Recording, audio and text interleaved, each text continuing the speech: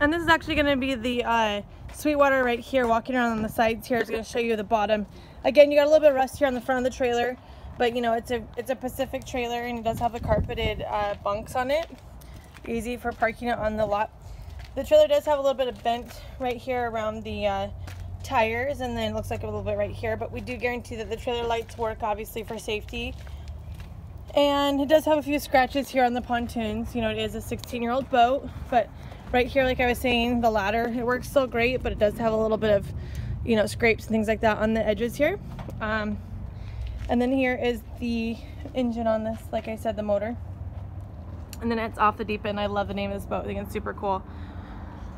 But as you can see, this actual side of it looks good though. There's no like dents or anything like that on this particular fender side. So anyways, I just want to show you, it does have, the decals are actually in pretty good shape on this boat as well.